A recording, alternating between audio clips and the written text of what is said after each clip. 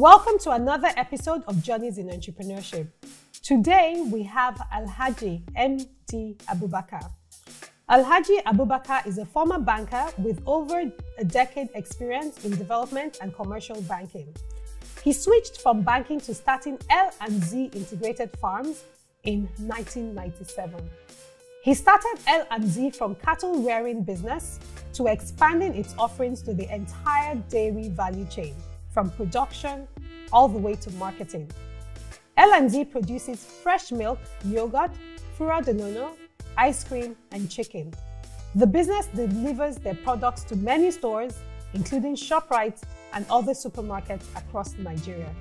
Interviewing him is Faith Foundation Scaleup Lab for Alumni, Princess Adeyinka Tekenah.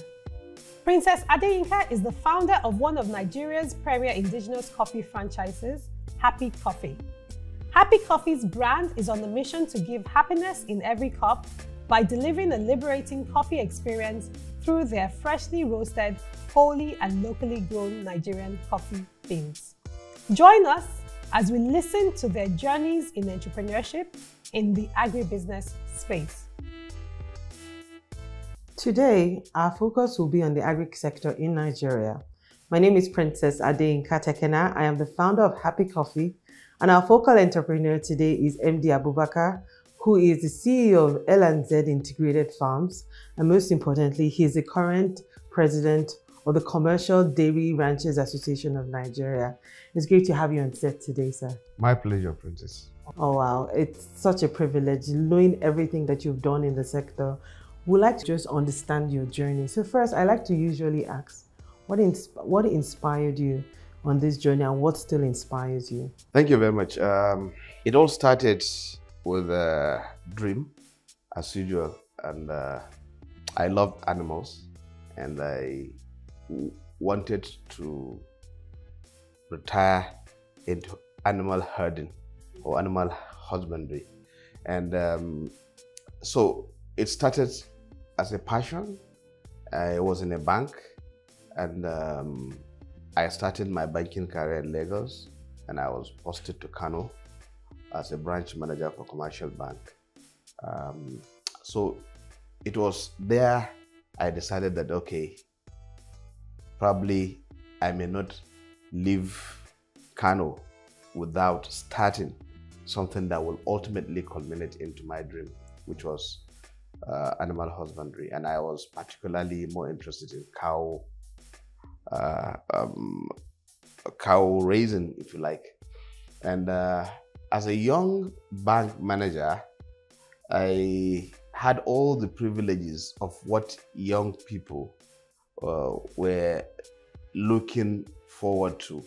But I knew that for me to get into what I really wanted to, I had to, at the time, put a stop to those fine live engagement like banking. Then you're now trying to transit into farm, which is dirty, completely opposite of what obtained at that time. So, but I had took the decision, and at a pretty young age, just in my 30s. So you can imagine me to retire from receiving salary, or to stop receiving salary at the age of 31, 32, and start paying salary at the age of 33. It was by no means a Herculean task, but I was willing to go deep into it, and I didn't look back. And I think, as they said, the rest is history. So this, in a nutshell, is how it all started, from bank to farm. Wow. So those are two extreme poles, banking and farming. What I really loved about what you said is you started with a dream. I think dreaming is part of what inspires a lot of entrepreneurs. But when you look at the entire value chain when it comes to milk, I'd like to just get a view of how it was when you started and what the industry looks like today. What the progressions have been, the developments. I know that your company, I've read about your profile, your company has done a lot of work in helping to structure the milk industry in Nigeria. But I would like to and the audience would like to hear how the milk industry was when you got into the industry and sector as a whole, and what it is today. Yeah, so beautiful question. Actually, when I started dairy farming, the cost wasn't clear for me. I didn't even know what it was. I just thought, okay, you raise a cow, you milk and sell. It was much later when I got to a point that I had exhausted the animals I had on my farm. I started collecting milk from commercial dairy farmers around me. And then I exhausted that as well because the demand was growing and I couldn't meet the market demand. Then I said, okay, I need to go further. And that's when I established the outgrower scheme, where I now organized the herdsmen into cooperatives and then established milk collection centers and then going every morning to evacuate the milk. So now I had scaled up and I had the volume. It's now we've exhausted the markets.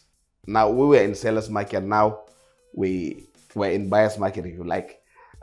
So the challenge now was very clear to me that I could not compete with cheaper imports. I didn't reckon with that when I was going into the business. It was at that moment I had abandoned everything. I had invested all my savings and I didn't even go for loan as at that time. I was just trying to see how I could do with locally manufactured equipment. And when I started now hitting the market, I realized that most of the yogurt I'm competing with they reconstitute fat-filled milk and get into the same market with me, and they could afford to sell very cheap. And I realized my cost of producing a liter of milk in the farm is much higher than the selling price of these yogurts. So I was like, how could I move forward? I didn't relent. I just said, okay, let me just create a brand that I will let as much as possible people know that, okay, you can buy a quality and there are yogurts and there are yogurts, and I want to stand out. And that was the push. And my family, that's my spouses, were really very supportive because they were the first victim of my decision. And from bank to farm, the good life suddenly stopped, and we started struggling all over again. So falling up, standing, going back again was the whole story. But coming back to the actual happenings, as I said, the market was very clear to me that I could not compete with cheaper imports, and I could not. That's when I started fresh milk. I realized there are a lot of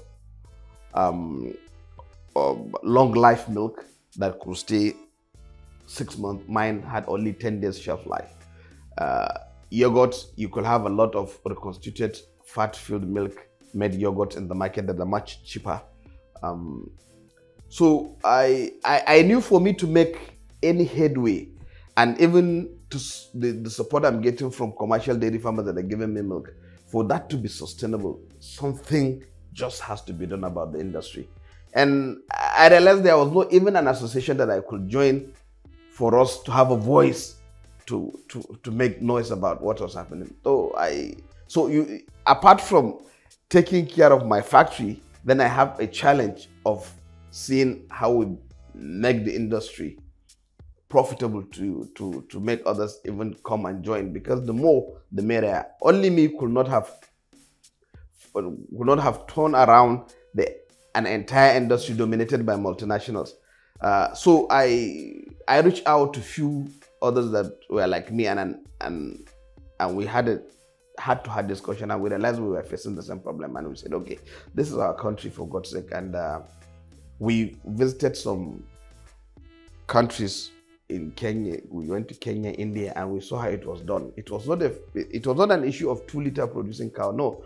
And whenever we got into discussion, you'll hear that your cows there cannot produce much volume, so that's why we could not. But it's not true. I realized that 2 liters aggregated could give the required volume, and this is what is happening in Kenya and India. And I said, no, please, that narrative must stop, and let's look forward. And we came together as individuals, businesses, and formed this association, Commercial Dairy Ranchers Association, to fight for the right of local dairy producers in the country. And I think we've made a lot of progress. We've been able to have the support of the ministries to come together, and we've had even reviewed and come up with a policy framework, and policy discussion took place, and it's validation that we're waiting for now. So, and this did not happen in a year two. It's a 20-year journey, I must tell you.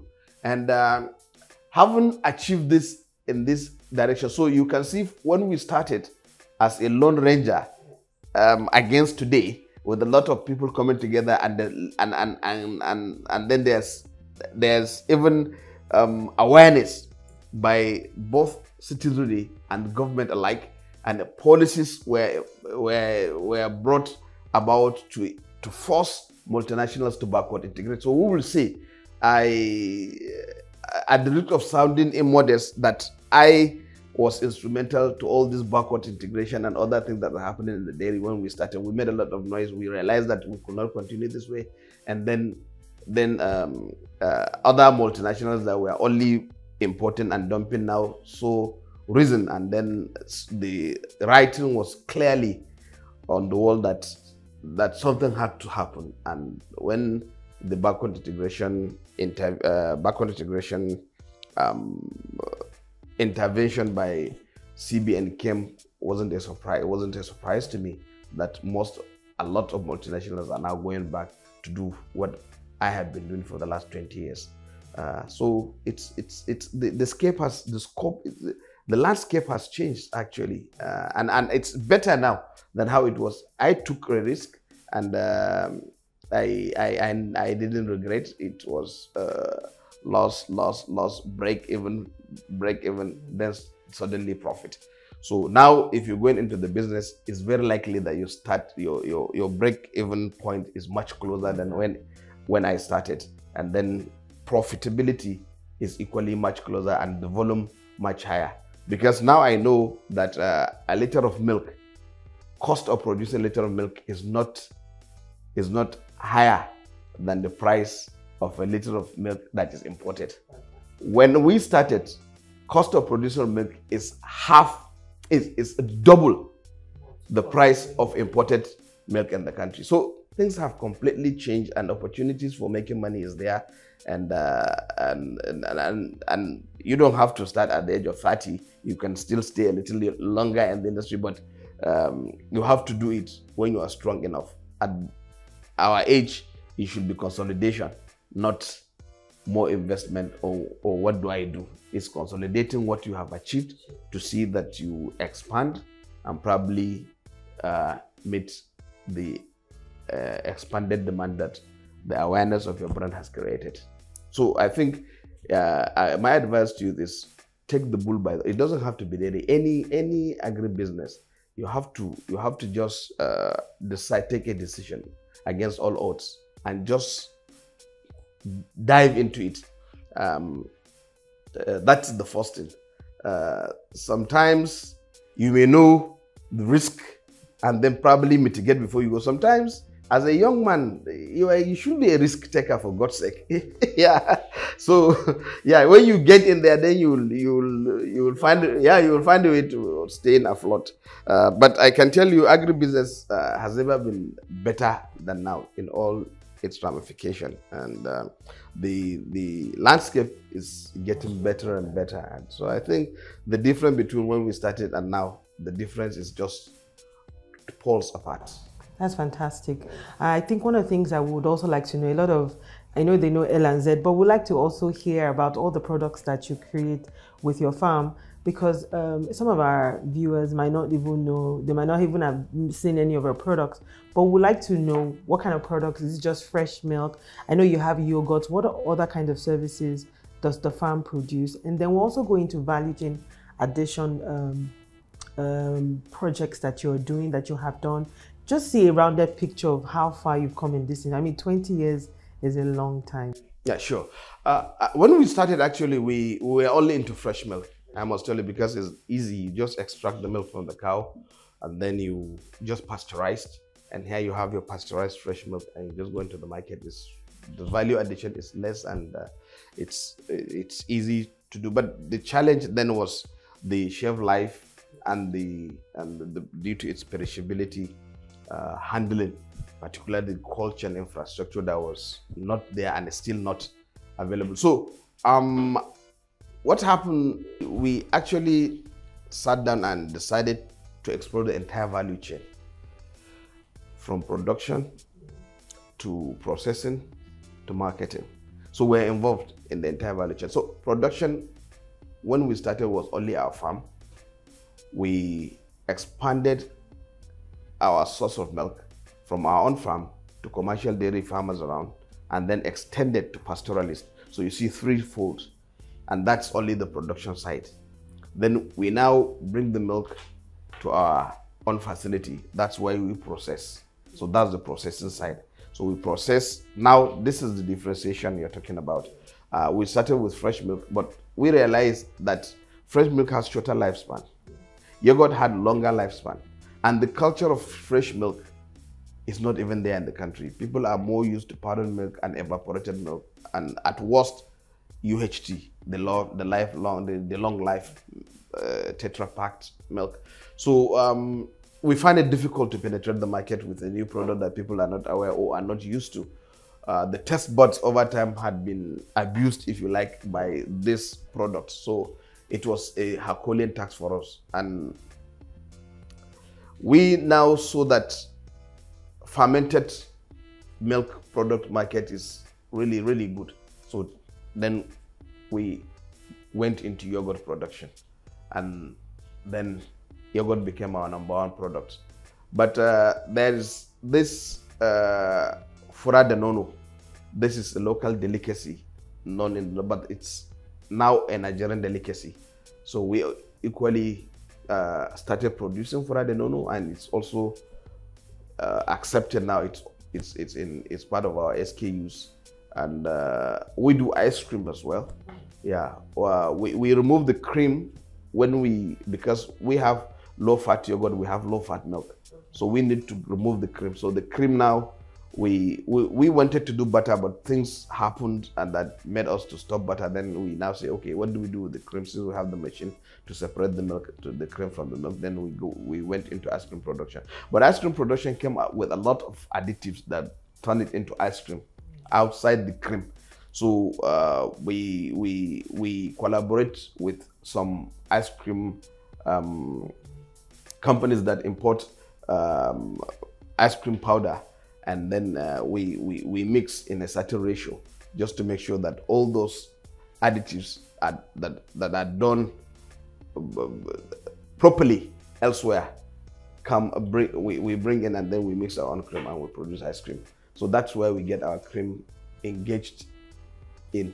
So then we also started producing local chicken. This is an area that we realized that there's no producer. All you have is frozen chicken. So we decided to go into local chicken because we were doing poultry at the time, but we stopped due to bird flu events we've had severally. We stopped. So when we now started collecting milk from the pastoralists, we organized them into cooperatives. One thing we realized was happening is the small girls that were used in hawking milk were no longer doing anything. The women that used to go to town to hawk milk were no longer doing anything.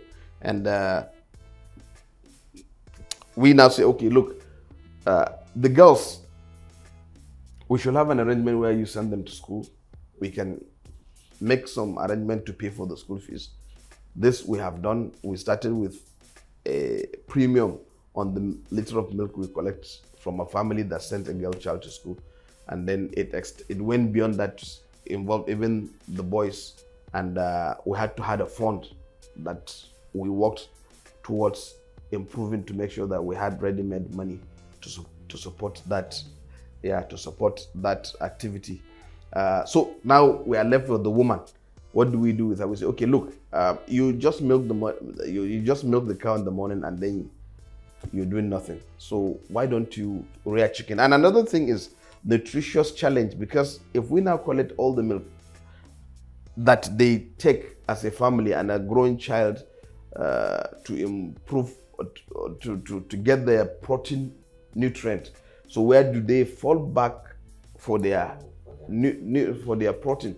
So chicken rearing was alternative to us. We say, okay, we give you. So what we do is we have hatchery supported by a development partner, and we have parent stock of local chicken.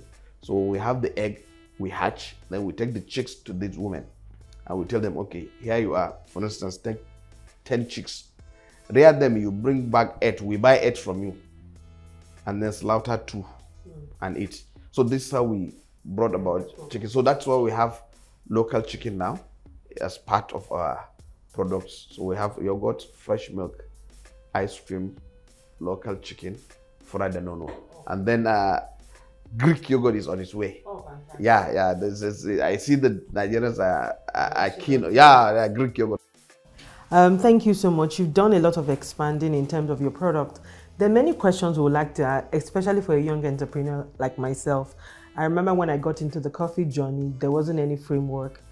This was about 6 years ago. You've done a lot of work in creating framework for the milk industry. But I want to also hear your understanding of the role of government in creating structures for businesses. Because for a lot of us who are young in our businesses, trying our best to stay afloat, we understand that there's a role of government. I remember after COVID, a lot of young businesses had a lot of difficult time being able to get working capital to get their business back on track. So a lot of businesses thought the government should have supported us financially in terms of giving us soft cushions. Because when you watch the news, you see what the American government was doing, the British government was giving, support funding to businesses. A lot of young entrepreneurs didn't get that support, even though the government said they were going to. However, I want to hear your understanding of what the role of government is. Should government have helped us? Is government just for policy, security? As an entrepreneur that is seasoned, what is the role of government in building enterprise? Yeah. First thing I would say that government has no business being in business. So I wouldn't subscribe to the fact that government should come and buy shares in your company. No, far from it. What government should do is create an enabling environment for you to prosper.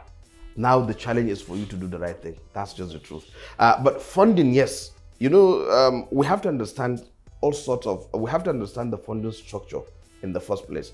You don't take a working capital overdraft and fund a long-term investment, or fund an item or project cost that's supposed to be financed by equity, and you use the working capital. There's a mismatch, and you've killed the business ab initio. So young people have to understand that they need to engage experts to come up with a feasibility study that is bankable. And it's simple, establishing the technical feasibility of any project you want to go into. What is the financial viability of that project? And then the economic desirability, which brings about the macro and micro. The macro is government concerned. Is it going to create jobs? Is it going to bring about foreign exchange savings? Is it going to bring about technology transfer? These are the considerations that you in your head should be able to answer before you even venture into such a business.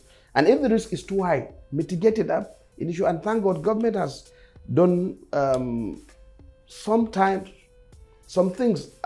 For instance, if an agribusiness is risky, and it's because of its risky that financing, you're not getting financing from commercial bank, you have NARSAL to take the risk off the banks.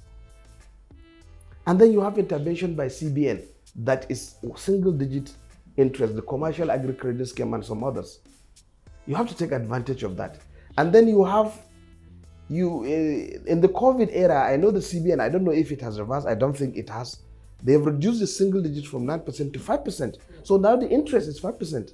So you need to access such intervention loan. And when you talk of equity, I know Funds for African Finance in Nigeria, which we are the first investee, and it's still there. The only thing is once you get involved with FAFIN, then it's actually managed by Sahel Capital in Lagos. They will take about certain percentage of your equity, but they will get involved in your business. You need to have a good corporate governance. You need to have a good management structure. You need to be up to date in your statutory obligation. You cannot evade or avoid tasks. You have to do the right thing. So people have to understand that and the essence of this intervention by FAFIN is to take you, it's to exist after 5 years. I'm happy to tell you that they are about exiting from my investment now. We've already reached the 5 years, and they met us at, we have quadrupled our size in the last 5 years, and we're happy for what has happened. So if they come in, by the time they are getting in, you should be structured enough that any due diligence done on you should come out clean, that you are ready for any foreign investor. So you need to understand this, and you have to be ready. So there are equity financing with even opportunity of restructuring your company and having experts to be, and they can access a lot of support for you in the course of their stay, these 5 years. So this, I don't know other equity opportunities, but I know this for sure. Then there is long-term loan opportunity through CACs, through CBN intervention. Then there are 1,001 banks in the country that can provide you working capital through overdraft. So this we've enjoyed severally, and we are still enjoying. And we've as difficult as our business is, we're still happy. We make money for ourselves, and we make money for the lenders and the investors as well. So this, we have to have a paradigm shift of thought, if you like, that is, you cannot invest today and make millions tomorrow. Patience is very important, it's very key. 2, you have to do the right thing. And doing the right thing means you cannot afford O&B when you start your business the very first day. You cannot, you can do that at least that from your earnings, but certainly not from your capital. Yeah.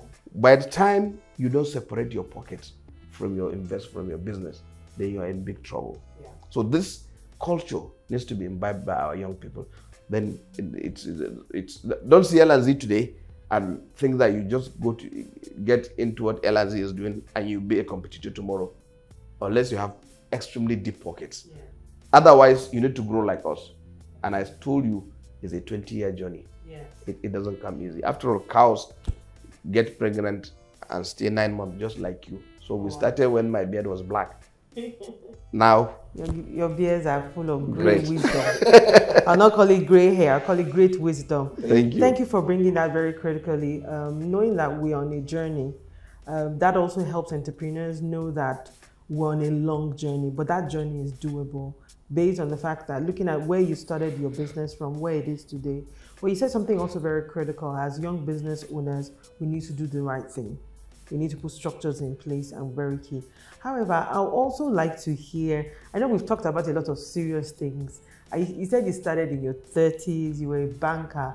I think some people would like to hear how that journey transited from banking to becoming the largest milk producer, fresh milk producer in Nigeria. I want to hear some fun parts. Yesterday when I was talking to you, I heard stories of you on Molue. I mean, those are stories that young people need to hear. You didn't fall from the sky. You didn't get any inheritance.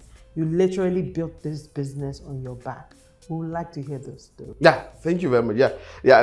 On the fun side, yeah, I was telling you yesterday that we started. You see, I served in Lagos. That's what took me to Lagos, NYSC, and then from there, fortunately for me, I served with Nigerian Industrial Development Bank, and that's where. And I served in what we call Project Resuscitation Department, where all collapsed projects were taken to, and you are given the mandate to revive those projects. So, as a copper, the first thing I knew as a working career is how businesses were collapsing. So, and you are working to revive those businesses. So this helped a lot in bringing the entrepreneurship ideas into me. I knew as a copper that major problem of businesses were working capital, lack of working capital, lack of good management, and then probably bad structure. These are the only 3 things. So you need to guard against that one. Then the other side is, yes, we started the Molue story. Yes, when we started, of course, in Lagos, then I don't know now, the rent was not something that a starter could afford, and we just went to Lagos without knowing anybody to support you. So we're struggling, squatting with friends here and there. Then as I told you yesterday, I was able to get a friend who was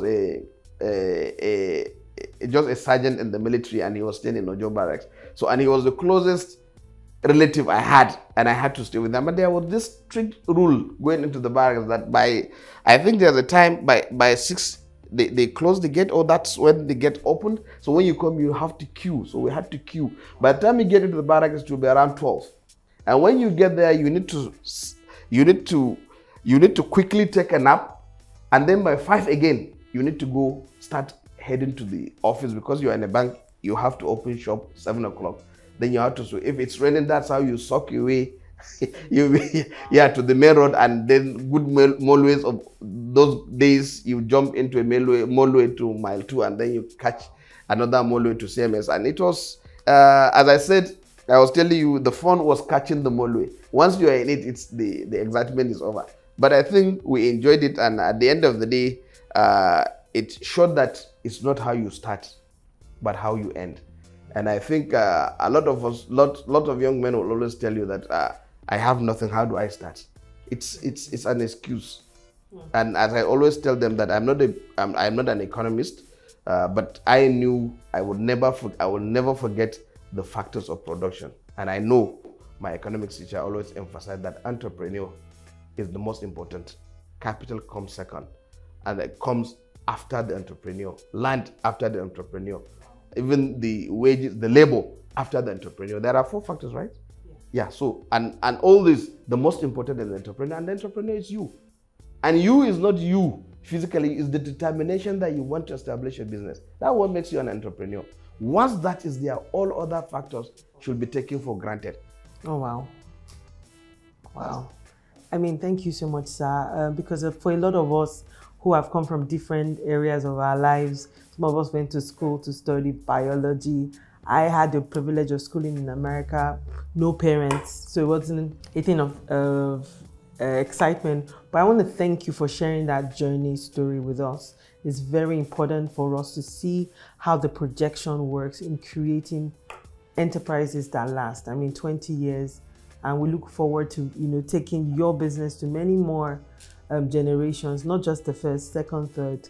Thank you so much, sir. Thank you very much, and my pleasure. I would also want to know a little about your story, so that we will understand how you thought about this. I never thought that I can get a Nigerian coffee easily. My son was always telling me that he in fact, when we left just after this discussion, he was telling me that, look, Baba, I told you that coffee business can be a good business. You remember? And that's when I remember. So how did you think about it? And what informs this? Thank you so much, sir. I remember my first experience about coffee obviously was in Nigeria. But in 2001, I had the privilege of going to America for school.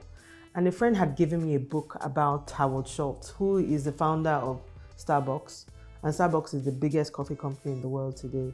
And I was just inspired how one man took coffee beans and transformed an entire culture. Currently, that business has over 30,000 stores across the world. So I just told myself, I think I was in year 2 then in America, that if I ever started a business, it would be in coffee. I didn't know anything about Nigeria. I didn't know whether we grew coffee. But one of the things that I do also is I do a lot of research. I spend a lot of time researching. So in 2009, I moved back to Nigeria on a one-way ticket. I just graduated from school. Everybody thought I should have stayed back in America, but I said I wanted to be part of the nation building process in our country. I felt like all of us couldn't stay back in America. Some of us have to come back home to support that process. So I took a one-way ticket. I just graduated from school, no money. I had to borrow money for my ticket, but I was back in Lagos. So I started to search on whether or not to go into corporate Nigeria or starting my own business. On that journey, I think I spent a bit of time working with a company, and then I worked with the local government as a senior special assistant on private equity development. Those were one of the key things that began to inspire me. How do we begin to build a sustainable Nigeria? So in 2015, there was a call for African entrepreneurs to apply for a particular fund to start their business. So I told myself, maybe this is the time. So I applied that I wanted to start a coffee business. And like I said, I'd had that idea. But before that time, I started studying and I found out that Nigeria had been growing coffee. But it used to baffle me why Nigerians didn't have access to that coffee. Because every time I go into a shop to get coffee, the coffee was imported into our country. So when I applied for the fund, I said I wanted to see, do a research whether Nigerians would want to drink Nigerian coffee. So on that journey, that's literally how I started my business. I applied for that fund. I got selected as the first 1,000 entrepreneurs across Africa that had ideas that could transform the continent. I think it was the Tony Limelu Foundation. And I literally started my business. I remember starting that business. I didn't even have a company name when I was selected as the first. It was an idea. And they selected my idea. I started the business from there. And ever since, I've been growing my company using locally grown coffee from Taraba State. Good. Congratulations. You'll soon start using locally produced milk from Nigeria. Yeah, what a good story. So I wish you the best. You have all it takes to be better than Starbucks, I tell you. And I'm sure you'll one day say that, yeah, we've had this conversation. And I'll be proud to say, yeah, I was part of Prince's journey, at least. So thank you for being around, and it's a pleasure. So I'm always available for you, please. Yeah, thank you. MD, sir, I would like to know, what word would you like to share with a budding entrepreneur in Nigeria today? Yeah, just if you can think it, you can do it. I think that's just it. Thank you so much, sir. It's really a pleasure sparing your very, I know you're a very busy man. I want to thank you for giving us the opportunity to come into your world and inspiring young entrepreneurs to keep up on the journey. I want to thank you also, all our viewers, for listening in. It's been a fantastic time. I've learned a lot. I remember one statement he made yesterday. He said, we have a country and our country is our platform to be the best that we can be. Thank you once again. My name is Princess Adeyinka Tekenah, and you have a lovely time. Thank you for listening to this episode of Journeys in Entrepreneurship. This interview was recorded on the 10th of July 2021 at the L&Z Integrated Farms office in Abuja. We look forward to hearing about your haha moments in the comment section below and invite you to join us next week Friday for a new episode.